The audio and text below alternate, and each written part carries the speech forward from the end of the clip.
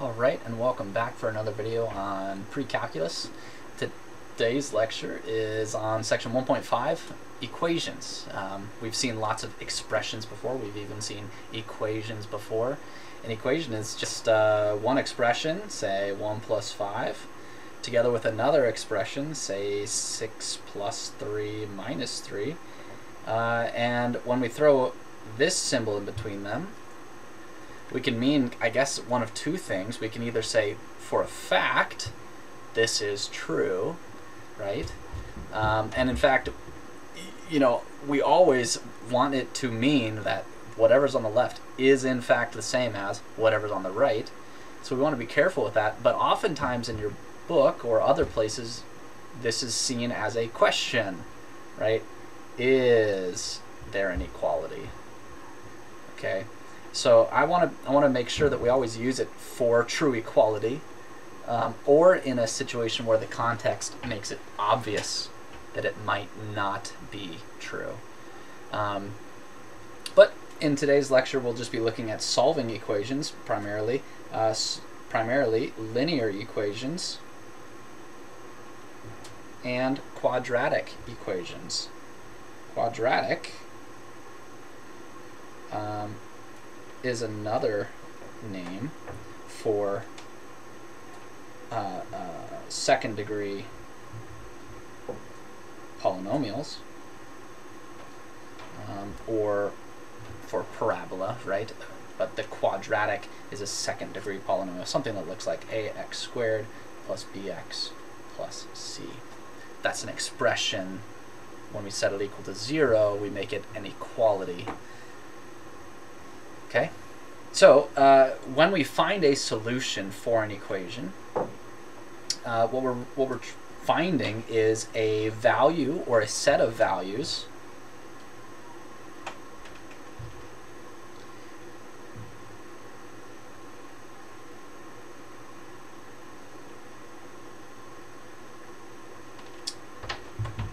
that makes the equality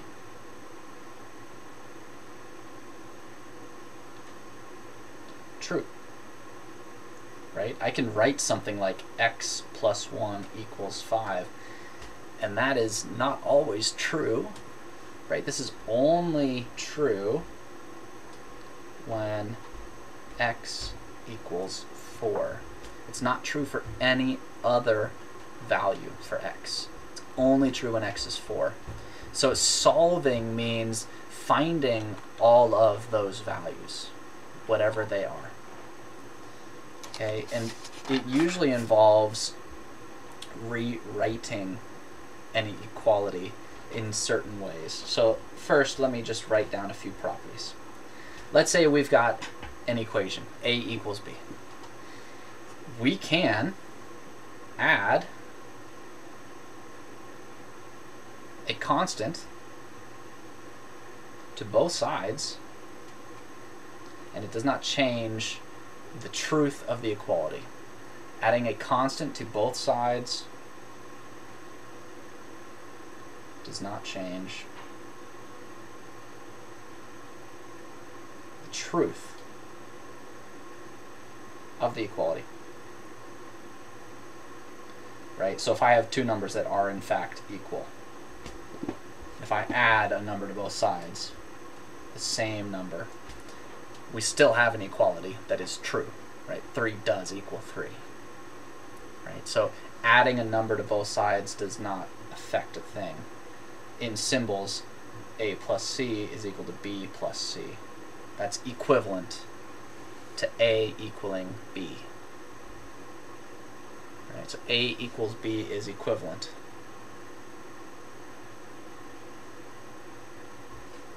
to a plus c equaling b plus c. Another property is multiplication.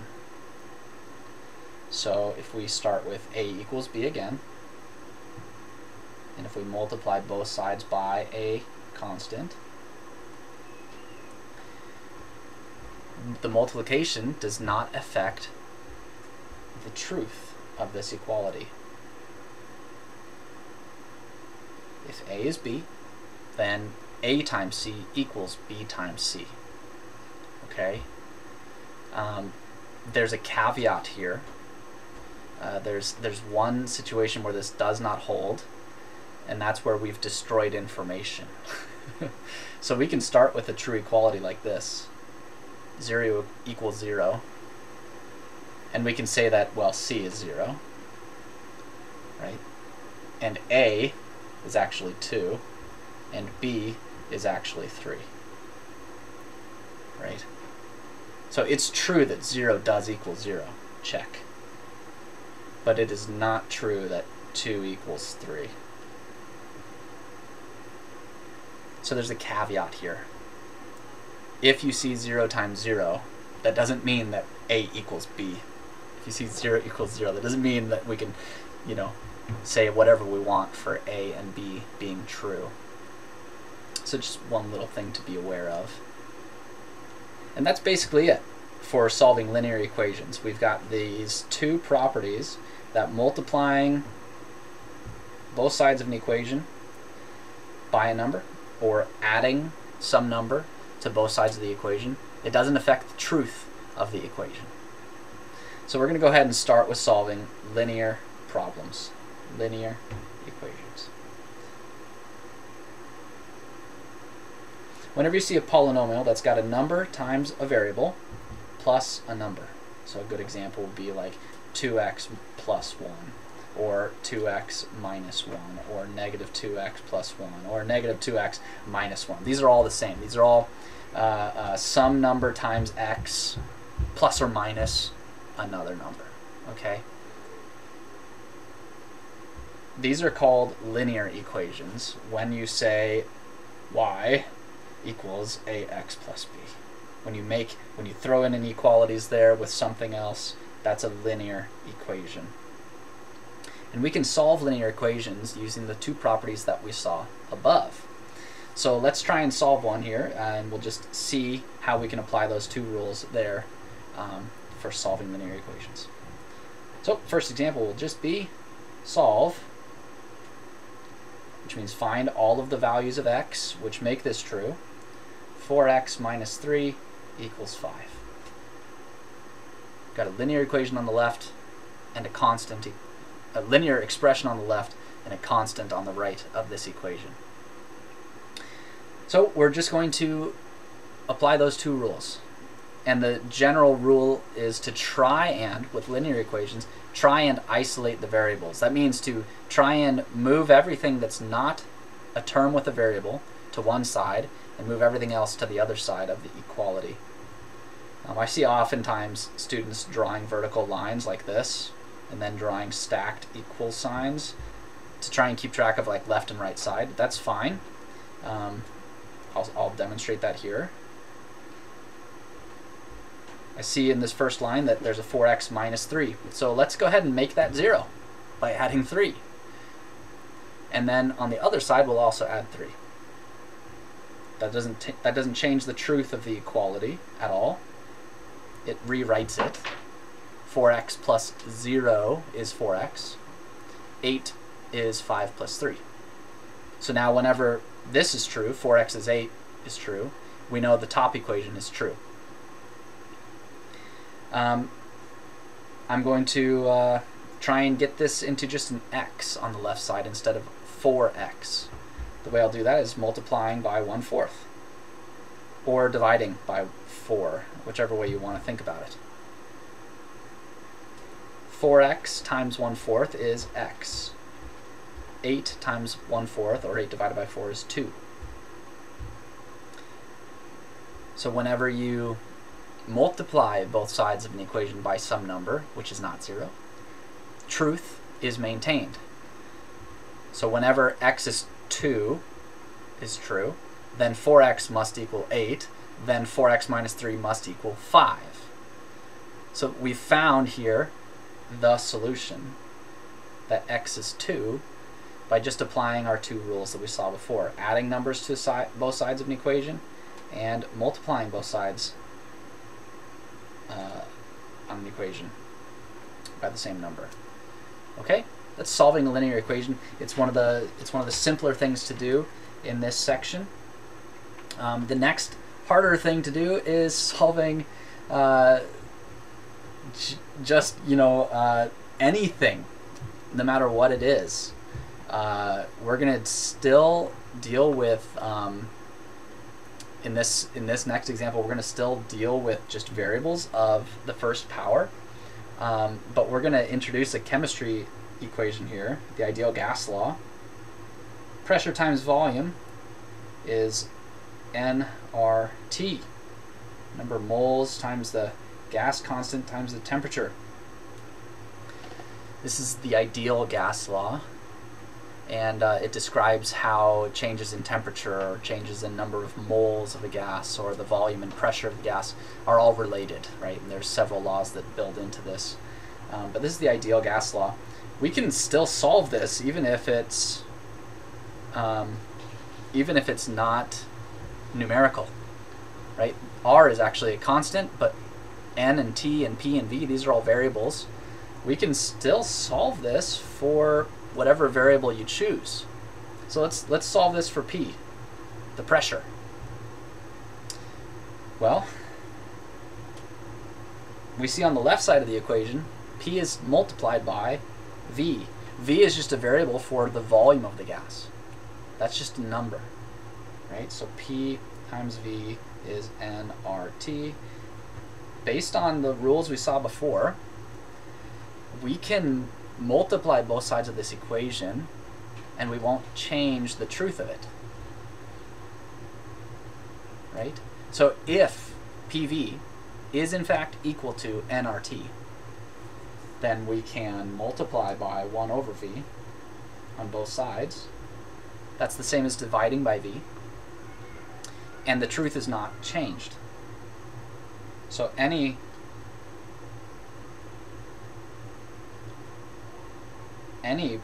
solution will look like this, right? If you take a temperature of a gas, if you take a moles amount for a gas, if you take the volume of a gas, and you perform that computation, N times R times T divided by V, if the pressure is that, then you've got yourself a solution. If the pressure is not equal to that, then you don't have a solution.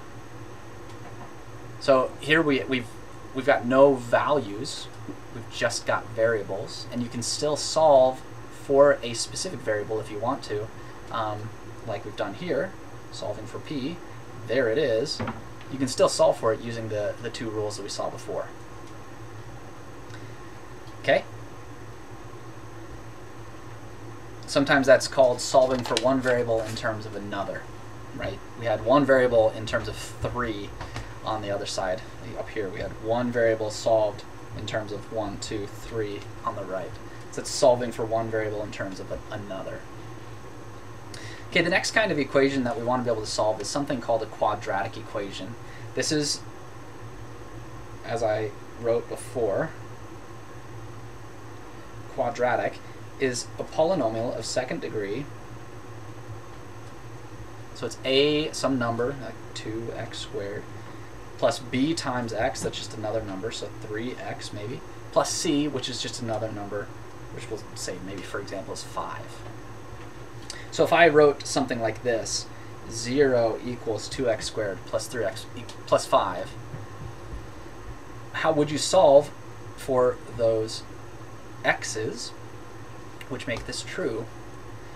And there's a few ideas that we want to be able to use for this. The first one, I think I said in the last lecture, it's called the zero product property. It's really simple. It says if you have two numbers, a times b, or any number of numbers that are multiplied together and they give you 0, then we know that either a equals 0 or b equals 0, or both a equals b equals 0, right? This is just kind of the obvious statement that in multiplication 0 kills everything. So if you have a product that is 0, something must have killed it, right? If A is not 0, then B better be 0 for that product to be 0. So how can we use this property? Well, let's just think about it in terms of a quadratic that maybe we can factor. So let's say I wanted you to solve this. X squared plus 5x is 24. Can we factor this in its current form? Not really, right? But we can adjust it. We can perform operations like subtracting from both sides of the equation, giving us something equivalent. This looks closer to the zero product property now. We've got no product over here, but we've got a 0 on the right side. So that looks close. So let's go a little further. Can we factor this left side? If it's going to factor like this. An x and an x. And what goes here and here better be the factors of 24. And then they need to add to 5. So I think 8 and 3 probably is the right way to go here. 8 times 3 is 24. The negative sign makes it a negative 24, so that's taken care of. Okay. 8 minus 3 is 5, so this is taken care of. So this is the factorization of x squared plus 5x minus 24. And now here we've got a zero product property to use, right? Some number times some number is 0, so one of those numbers must be 0. So either x plus 8 equals 0 or x minus 3 is 0. So I think this is rather obvious. We subtract 8 from both sides here and we get x is negative 8. On the right we add 3 to both sides, we get x is 3. So either x is negative 8 or x is 3. And those two are our solutions. If we think back to our original problem, 3 works for that, right? 9 plus 15 is 24. And negative 8 works. We get 64 minus 40 is in fact 24. So this last set of equations was equivalent to this, the factorization, which was the same as that, equivalent to that, which is equivalent to this. You know, if these bottom ones are true, then everything above are true. Right? So we're just creating a logical chain here.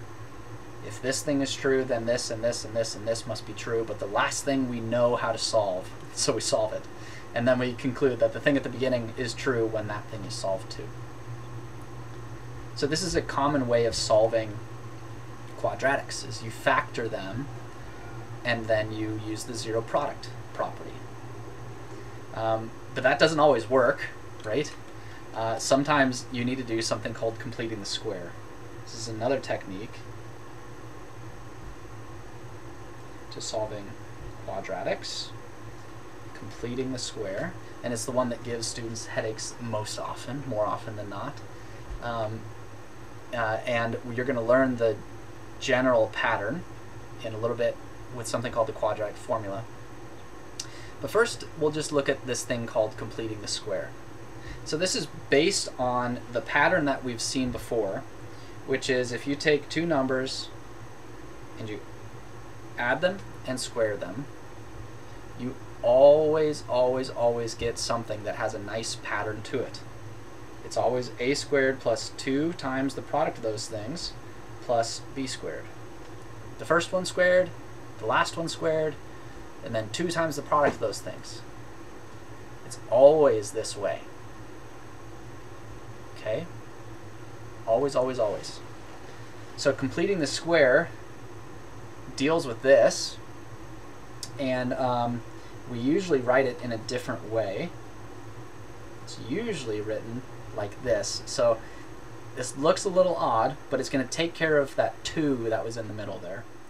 So it's this: x squared plus bx plus b over 2 squared is x plus b over 2 squared. So if you compare this to the previous one, we've got an a and we've got something else, but now that something else is just something divided by 2.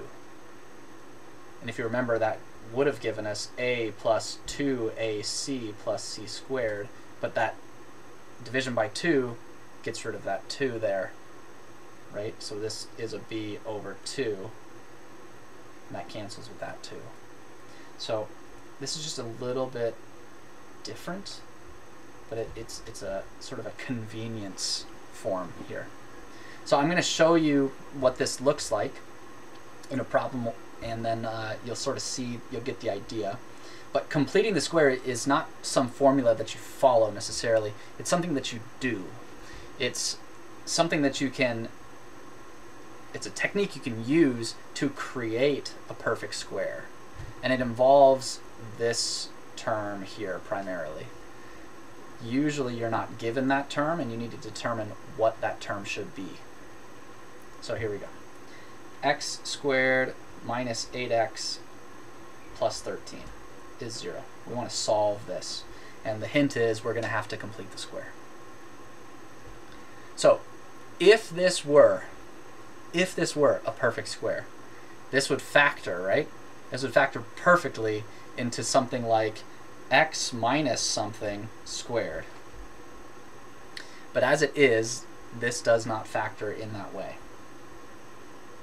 So my question is this: what number do we want here instead of a 13 so that it does factor into a perfect square? And your hint is at the top of the screen, right? It's 8 divided by 2 squared. So this is our b. And we're going to divide it by 2. We're going to add that. We're going to add the square of that to both sides of the equation. Or maybe we can find it somewhere else. That's another sort of way to do it. But what we want it to be is, we want it to be 16, which is 8 over 2 squared. That's what we want it to be. Okay? So let's just do it the simplest way first. We're going to add 16 to both sides. I got 16 by taking half of 8, which is 4, and squaring it to get 16. What this does for us is this: x minus 4 squared. That is that. It factors into that perfect square. Plus 13 equals 16. Subtract 13 from both sides.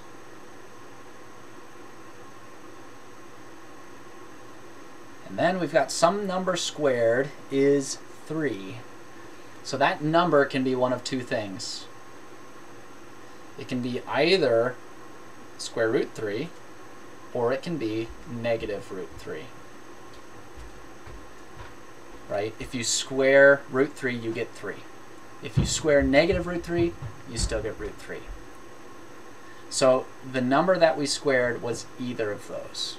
So we've got two possibilities here. We've got that x minus 4, that's the number that we squared, is either equal to root 3, or x minus 4 is equal to negative root 3. And that basically hands us our solutions. X is 4 plus root 3, or x is 4 minus root 3. It's one of those two. Okay. We can go back and we can check our results if we'd like to. But this technique of completing the square, it's basically this step right here and this step right here. Right? It's figuring out what you need to add to both sides so that the variables factor into a perfect square, so that then you can essentially take a square root of both sides to solve. Okay. So that is completing the square. Now if you did this in general, if you took just any old quadratic, you set it equal to 0, and you solved this, and then you completed the square, you would get x plus b over a, x plus b over 2a squared plus c over a equals b over 2a squared. If you did this whole thing, dot, dot, dot, you kept going, and you said, you know, you got x plus b over 2a squared equals, what do you have? You've got on the left side, you've got negative c over a plus b squared over 4a squared. If you kept going, what you would have is something that's called the quadratic formula.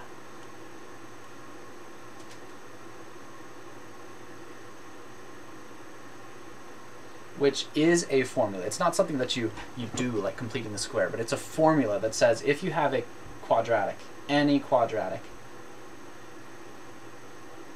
like this, a quadratic equation, a is some number times x squared, b is the number times x, c is the number added on at the end, then the form of the solution is always like this. It's the opposite of b, whatever that number is, plus or minus. So remember before we had two possibilities, plus root 3 or negative root 3. That's the plus or minus.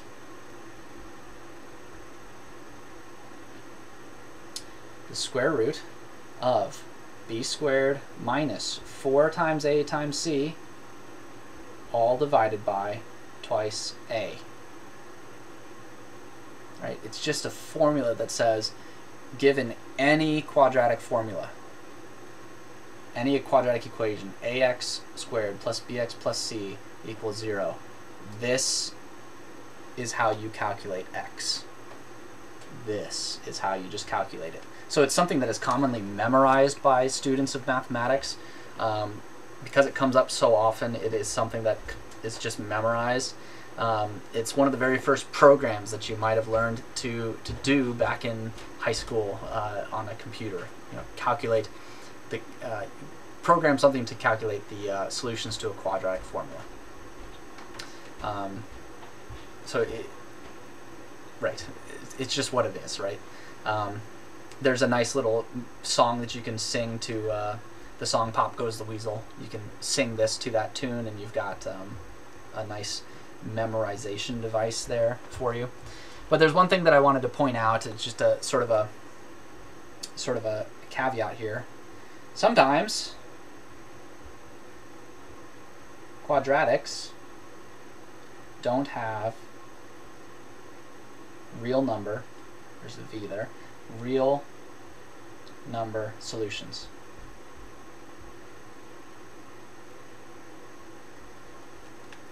Sometimes they don't. So I can give you a graphical picture here, but I want to avoid that actually at this point, because we haven't learned how to graph things yet, so I don't know that you'll make the connection between the two, but this equation can make sense, I suppose. We know that x, if there's a solution to the quadratic equation, it looks like this. So if we calculate it in that way. But right up here we've got a square root of something. We've got the square root of b squared minus 4ac. So square root of b squared minus 4ac. Let me just fabricate something for you. What if we had this quadratic? We've got 10x squared plus 1x plus, I have no idea. Let's just go with another. Let's go with another 10 at the end. So now let's compute this one little piece of the quadratic formula. Square root of 1 squared, because b is 1, minus 4 times a which is 10, times c, which is 10. So this is the square root of 1 minus 400. It's a square root of negative 399. And the square root of a negative number is not a real number. That's an imaginary number. It's a complex number. Okay? In this case, we've discovered that there's no real solution here. In this quadratic, there's no real solution. If you are a good student and you plug in all the values in the right places, you will not get a solution that is a real number. And so this smaller piece of the quadratic formula has a special name. It helps you tell certain situations apart. We call that discriminating, right? So to discriminate or tell things apart. In social context, it has a sort of a different meaning, right? But to discriminate between two things is to tell things apart. So b squared minus 4ac, if that is positive, or if that is 0, or if that is negative, discriminates for us between the different solution sets. So if b squared minus 4ac is negative, like we just saw in that previous example, there are no solutions, no real solutions. So if you just, take any quadratic formula and you compute this and you find that b squared minus 4ac is negative, you can stop right there. There's no real solutions. So this should be the first thing that you do, right? Because you don't have to go any further. If b squared minus 4ac is 0, then back up in the equation, the opposite of b plus or minus the square root of it is 0 over 2a. You've got one solution, and it's the opposite of b over 2a. So one solution, the opposite of b over twice a. Okay. So this discriminant helps us to discriminate between there being no solutions or there being one solution, or in the last case when b squared minus 4ac greater than 0. If it's positive, there are two solutions. Right? Two solutions. The opposite of b plus the square root of it, and the opposite of b minus the square root of it, all divided by twice a. So the discriminant is the thing that discriminates between all three of these different scenarios, and it can be really helpful, right, in just being sort of a first check. It's the first thing you should check when you've got a quadratic formula in front of you. There's other kinds of equalities that you'll come into contact with absolute values and with square roots and things like that. But there's no general theory in this section for those problems. So we are just going to stop here, and in the problem session during the next class day, we're going to go through several of those problems. So you'll see how those work. But for now, that's it for section 1.5, and that's it for the videos for the rest of the week. So I hope that helps, and I'll see you again next week, okay? I'll see you later.